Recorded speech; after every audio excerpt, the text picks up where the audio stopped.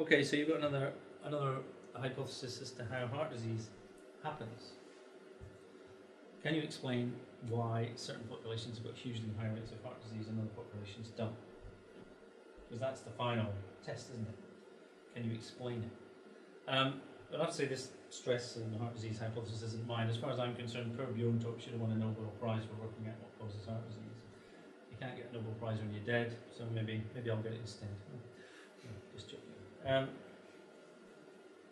The populations in the world with the highest rates of heart disease currently are, any ideas? Sorry? Finland used to be, 1960s, not really very high any longer. The Aborigines, Australian Aboriginals, yes. Maoris. Yeah. Pacific Islanders. Pacific Islanders. Immigrant Asian Indians to any country. You move out of India, Pakistan, Bangladesh. The rates of heart disease are catastrophically high in the countries they move to. I think everyone will tell you that the highest rate of heart disease is in Asian Indians in Britain and America and South Africa and wherever they go to. I showed you the diagram earlier of Eastern Europe. Eastern Europe has a catastrophically high rate of heart disease. Lithuania 5 years ago was 1,500 per 100,000, which is France's 83. That's 25 times as high, age matched. Now Finland's an interesting case because I thought, well, right, if you're going to explain heart disease and you're going to say that it's caused by, if you like, stress, what happened in Finland that caused them to have the highest rate of heart disease in the 1960s? So I went and did a bit of historical digging, and I found out that in 1948, Russia decided to kick 700,000 Finns out of a region called Karelia in Russia, and they forcibly evicted them into Finland. It's the largest forced eviction of peoples in European history occurred in the late 40s, early 50s, and was followed by the highest rates of heart disease in the world at that time.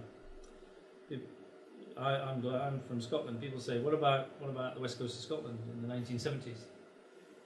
That had the highest rate of heart disease about 1970-71, was top of the pops. We were quite proud. That's where I went through medical school. It was all the deep fried Mars bar jokes and all that sort of stuff. Well, the lifestyle is not fantastic in the west coast of Scotland. The centre of Glasgow was stripped out in the 1950s, 1960s. 700,000 people were moved to new towns and the societies were disintegrated. And if you read about people's memories of those times, they were incredibly stressed and unhappy at what happened to them. Australian Aboriginals currently have the highest rate of heart disease in the world. I think that may not be the case, these things move around. If you read about the life of Australian Aboriginals, their lifestyle has been utterly and completely destroyed. There's, if you like, rather than emigration, I like to say that Australian Aboriginals haven't left Australia. Australia has left the Australian Aboriginals. And they're at the bottom of the heap. The average life expectancy of an Australian Aboriginal is 20 years less than that of the European surrounding population, which is just about the same as the centre of Glasgow, actually. So, and if you look at Native Americans as well, they have a catastrophically high rate of heart disease, and once again they were all stuck on taken away from their previous lifestyle. In Eastern Europe, the rate of heart disease went up catastrophically as the wall fell. And in fact, in Russia, life expectancy went down 7 years in a 2-year period in the late 1980s. 70% of those deaths were due to heart disease. And all of Eastern Europe, in fact, Poland was the first of the Eastern European countries to have a catastrophically high rate of heart disease, and it's been falling ever since. And I look at America and saying that had the highest rate of heart disease in the world in the 30s and 40s. Well, what happened to America is in the early part of the century they had millions and millions of people emigrated to that country. Now, I'm not saying this is an absolute fact, but I think when you're looking at heart disease, I think the most interesting thing is it's gone like that in countries and it's been going like that. And if you look at the risk factors, they don't match up in any way, shape or form. Something else has caused it. And so if you look at other populations, and what I've looked at is populations like the Amish in America, the Seventh-day Adventists and the Mormons, and they have very low rates of heart. I wouldn't say incredibly low rates of heart disease, but they're about a third of the surrounding population in these, what I would call settled communities.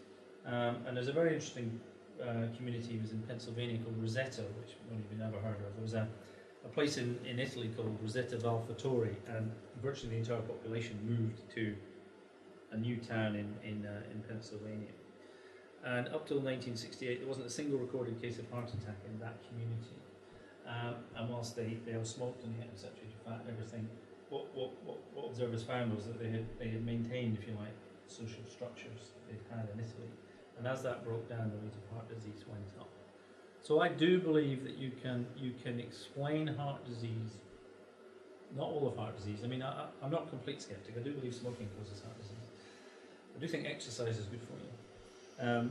You know, these are real factors, but there are other factors going on. And I think if all we do is look at cholesterol, and all we do is say that's the answer, to me, what people have done is they've given you a huge piece of a jigsaw puzzle called cholesterol, and they've stuck it in the middle of the table and said that has to be fitted into the jigsaw puzzle. If you don't fit it in, you're not right. And you cannot fit heart disease around that piece, because that piece shouldn't be there. It should be taken out. And historically, you can understand why people have come to that point. But I think we really have to say that cholesterol doesn't cause heart disease. I got so excited, although I'm probably not the hardest working person in the world. I wrote this and spent years doing the research because I'm so convinced about it, and I hope maybe some of you are, at least had some of your ideas slightly nudged here. Another book that's coming out that it won't be called this in Britain. Is a book that's just been published in the States called Good Calories, Bad Calories, where he demolishes the whole diet hypothesis. He also comes out with an awful lot of other stuff saying that the recent epidemic of obesity is because we're eating carbohydrates and not fat, which I happen to believe is true. That's in the UK, and it will be published in January. And I think, if you don't mind my book, buy his book. And so, essentially, that's what I've come to say. I hope you found it at least slightly interesting. I hope I've maybe one or two people who were thinking otherwise have perhaps thought, well, maybe it's not as straightforward as I thought it was. And I do hope maybe I'll maybe change the mind or two here, because that was my intention. Thank you very much.